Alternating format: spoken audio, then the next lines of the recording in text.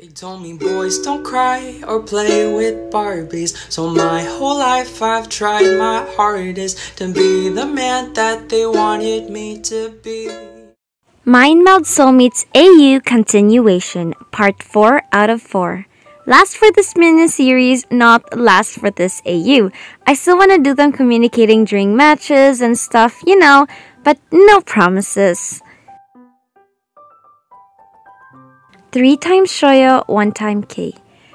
4. K's 18th birthday party. One thing K hated about his family is how his father never came home that frequently.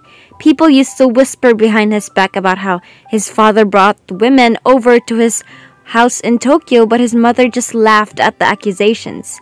What he wasn't told was that the said house in Tokyo was a fucking mansion, and the women his father had reportedly brought home was just his mother in disguise, who was a famous model. Even Akitaro was starstruck what his mother's career was.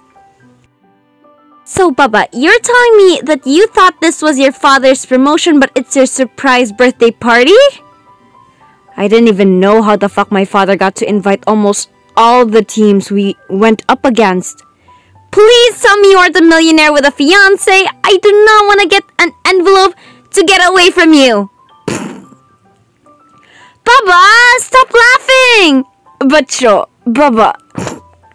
Oh, fuck you. Shoya stumped away to the restroom as Kei was forced to greet all the guests his father invited for him. Tsukihina-kun. Tsukihina, good eve. We brought you a gift that we thought you'd like. Suga has a very unique palate for alcohol. Hey! Senpai, thanks for coming. Although honestly, I didn't even know there'd be a party on my birthday. In Tokyo, in another house that's apparently ours. So this is a surprise party? Yup, father wanted to make amends and he thought, you know. Ooh, then we'll let you be with yourself so you can greet the others. Sorry for the bother? No, it's fine, just a little startled. You're very responsible now, aren't you? Believe me, I have to be. You guys can go ahead. The reception is at the back. Just find Yamaguchi. Okay. Happy birthday, Tsukihina. Thanks. Kei faced the door again and almost dropped the small smile he practiced. Hey! Tsuki! Happy 18th, my man!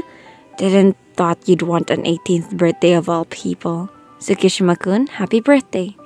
Bokato, Koro, Kenma-san, Akashi-san, thanks for coming. I honestly did not know there'd be a party, so please help yourself with drinks and appetizers. Suki? This was supposed to be a surprise party? Bokato-san, inside voice, please. Oh, sorry, but really? Yep. Suki-poo, nice place. How much for the venue? Must be rich to rent, Well, father owns the place, so... You're like rich? Suki's rich? Yeah, I guess I am. Anyway, the rest of the crew is inside. Find Yamaguchi and he'll help. Kenma and Akashi nodded to him, Kenma handing him a paper bag, then dragging Kuro off to follow Akashi. Psst, bub. Your father found me sneaking in your room and now he's showing me baby pics. Kei, you did not tell me. You look so fucking cute. Ah! Oh shit. Now your dad's asking who's my soulmate. Should I tell? Bub. Oh my fucking god. Yes, you can tell. I bet he already... He told me he already knew, since it'd be weird if I wasn't and I was in your room. He says to make you happy and me cry. Oh god, please don't. Kei, he's so sweet and now he's giving me a tissue. Cause I cried. Fuck, I probably look so ugly and your dad is so patient. Baba, you're not ugly, I swear on it. Can you please tell him not to hug you and get you food? He says you're pushy, but he's now leading me to the reception. Oh, thank God. I just greeted the rest of Nekoma and Fukurodani. Is Bokuto-san and Kenma here? Already at the back. I wanna go, but it'd be very disrespectful. Just excuse yourself. He'll understand. He let me go. I'll be going now. Bye, Baba. Bye, Bub. Have fun. Not too much. Kei chuckled at his boyfriend, who was now choppy from exceeding the distance limit for speaking with your soulmate. He was suddenly engulfed in a hug and was released to see his mother smiling at him. My baby is now so handsome! Mom, hi. How was your day? Absolutely fine. And you? I do hope Suzume-da didn't force you into dressing up. Not really. It was fine. Oh, good. Don't want to fire another assistant. Well, come on now. I'm the last to arrive, am I not? Kyoko linked arms and dragged Kei to the backyard that was landscaped so beautifully and dropped him on the makeshift stage with a microphone. The buzzing stopped as they realized Kei had joined the party. Bub, where are you at? Dessert table! Kei, you gotta hook me up with the chocolate guy! At least try to be present on my birthday.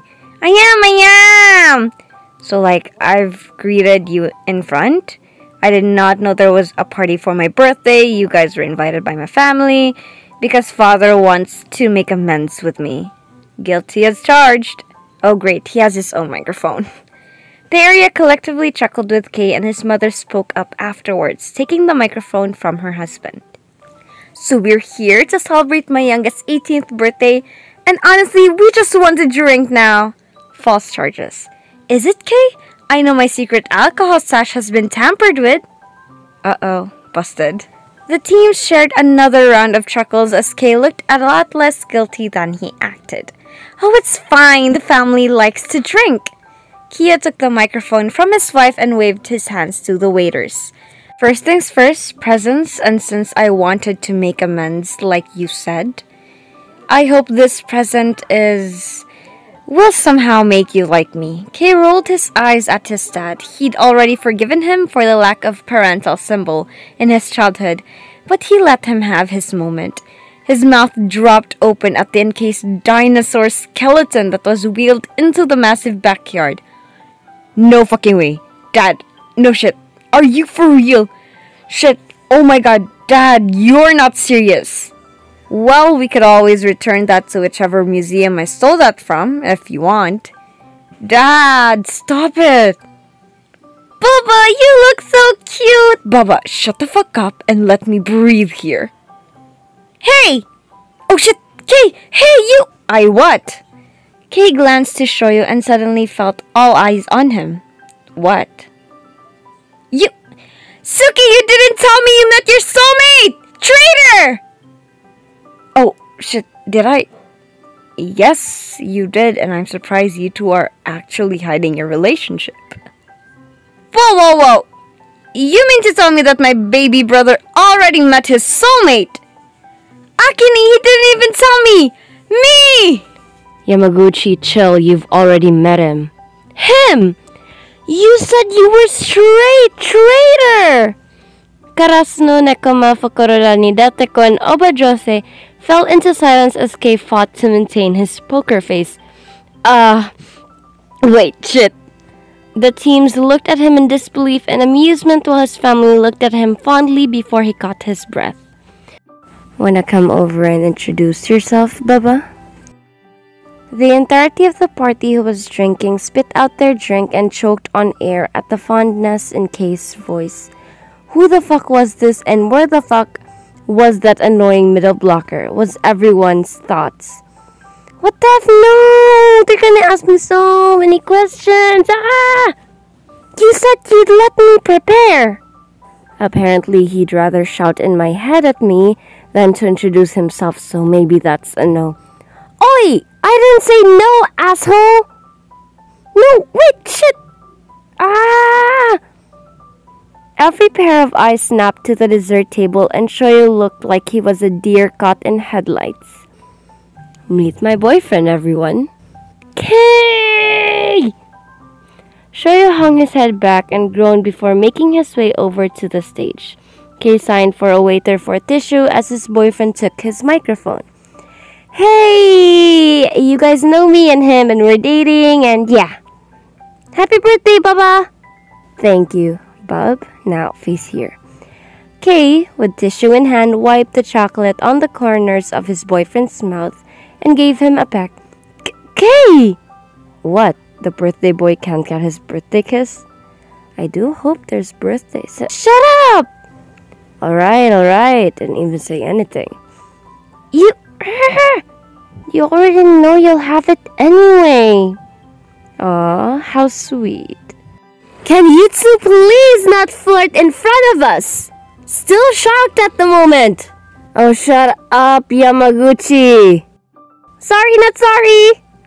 Let's just say chaos was the theme of Kei's party since every team was fighting to ask whether Shoyo was being taken care of. Ouch. What a way to greet him a happy birthday. And